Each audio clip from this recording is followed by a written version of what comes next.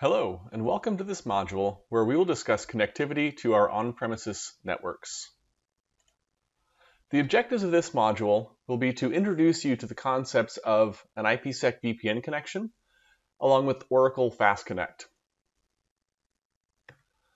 The different connectivity options include public internet, VPN, and FastConnect. With public internet, we'll make use of either reserved or ephemeral public IP addresses, and we'll take into account the internet data out pricing that we talked about in the previous module. In terms of VPN, we'll use IPsec authentication and encryption, where we'll use either the OCI managed VPN service or some sort of software-based VPN that would run on an OCI compute resource. For FastConnect, this is a private connection, separate from the internet. We are able to achieve a consistent network experience, can utilize port speeds in aggregates of 1 and 10 gigabits per second, and FastConnect also comes with a service level agreement. Both FastConnect and IPsec VPN take advantage of the dynamic routing gateway that we discussed in the previous module. So if we have our VCN configuration here with our internet gateway, and we're intending to connect to a customer's on-premises data center, we would simply introduce that dynamic routing gateway and utilize that for connectivity. Again, it's a virtual router that provides a single point of entry for remote network paths coming into your VCN. We would use this to establish a connection with our on-premises network, either using VPN or FastConnect. And after attaching the DRG, just remember that we have to add those routes. So whatever our on-premises network range includes, we would define that as the target in our route table, with the DRG as the gateway or the connection. Some DRG considerations here. So before we provision that dynamic routing gateway, we want to make sure to check our service limits to ensure that we have the capacity to create the DRG. The dynamic routing gateway must be attached to a VCN. And again, it's a one-to-one relationship, one VCN, one DRG.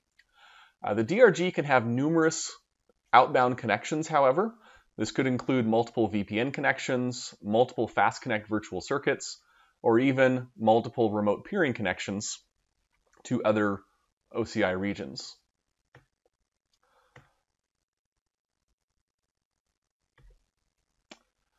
The OCI VPN service allows secure connection to our on-premises networks.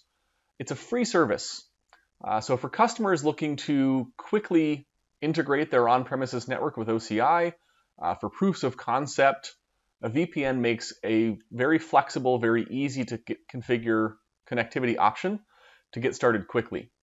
The bandwidth for VPN is about 250 megabits per second. Of course, this traffic is traversing the public internet, so it's important to keep in mind that results may vary depending upon customer, situation, internet, things of that nature. Bandwidth, of course, is dependent upon the customer's access to the internet and general internet congestion.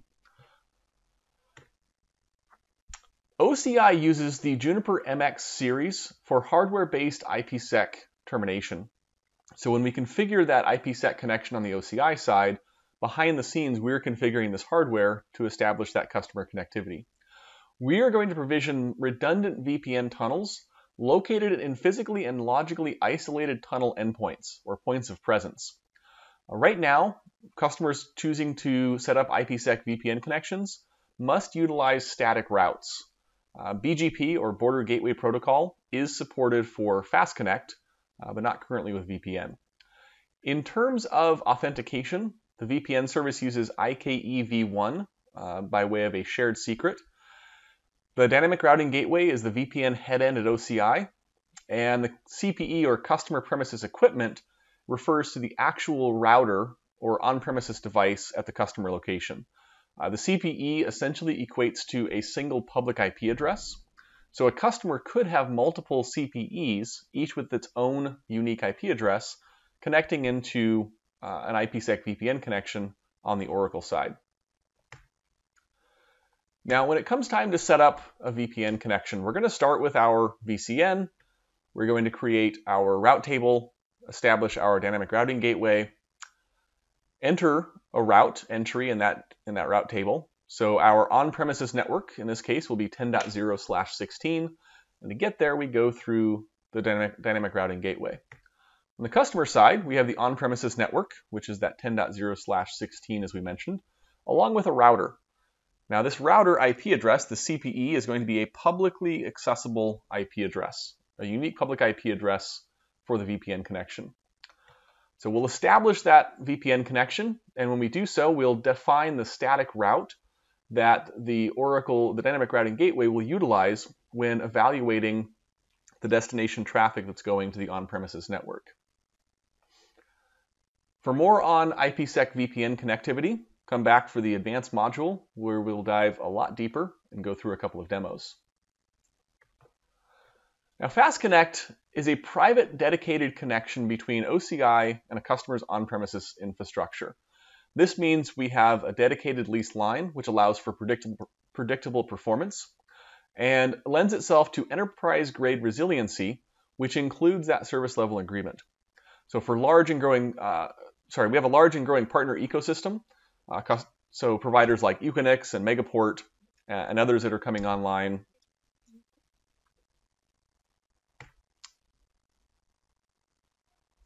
There are 3 different connectivity models when establishing a FastConnect circuit. Option 1 is direct to Oracle. So there might be situations where the Oracle edge location, that point of presence where the FastConnect termination exists, it lives in a hosted data center. So in some cases, the customer might also be hosting their infrastructure in the same data center. This allows for a very short cross-connect between the customer's infrastructure and the Oracle infrastructure, and allows for port speeds in aggregates of 10 gigabits per second. If the customer is not hosting their infrastructure in that co-location, but they are near the co-location, it is possible to establish a dedicated circuit using a third party to connect their on-premises data center to that co-location. From there, it would simply be a matter of cross-connecting from the provider's infrastructure to the Oracle infrastructure to establish that FastConnect circuit. And then the third option, this would be utilizing some sort of WAN connection, potentially an MPLS, to utilize the Oracle network provider or exchange partner to establish a a direct connect connection into OCI. Now, FastConnect supports both public and private peering. Private peering is where we simply utilize the private IP space to communicate between resources in our on-premises data center and OCI. All private peering traffic will utilize the dynamic routing gateway to connect into our VCN. Now, FastConnect also supports public peering, as illustrated by the blue line there. Public peering allows customers to connect to region-based resources that exist outside of the customer's software-defined network, or VCN. Things like object storage, API endpoints, or even public IP addresses that we reserve and assign to our compute resources. So you'll notice the path here traverses from the customer's on-premises data center to the Oracle edge location. From there, it routes directly to the public resource that lives within the region.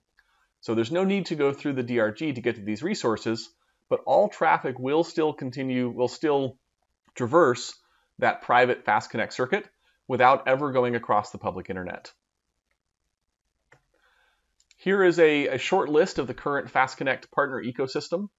So providers like AT&T, Megaport, CenturyLink, and others to come as time goes by.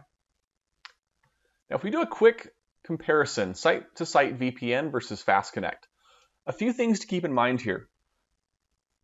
VPN is about 250 megabits per second. And again, it traverses the public internet where we have limited control, so congestion and other circumstances might impede the overall bandwidth. On the FastConnect side, the customer provisions the port and the circuit. They can choose in increments of 1 or 10 gigabits per second, and there is a service level agreement behind that. So they're going to get the level of bandwidth they provision as necessary. From a routing perspective, on the VPN side, we're using static routing as discussed. With FastConnect, we leverage the Border Gateway Protocol, or BGP. This is a dynamic routing feature that essentially allows customers to advertise routes out to OCI and it allows Oracle to advertise routes about the customer's VCN or customer's networks back to their on-premises network. VPN is encrypted by design, by default, whereas traffic traversing FastConnect, given that it's a private circuit, is not going to be encrypted. There's no charge for VPN. On the FastConnect side, Oracle charges for the port hours, depending upon whether it's a 1 gigabit or a 10 gigabit port, and then whatever the customer or whatever the provider charges for the leased line. So if it's a co-location, then the hosted data center is going to charge for the cross connect. If they're using an AT&T MPLS connection, they'll pay AT&T for that circuit, and they'll pay Oracle for the port.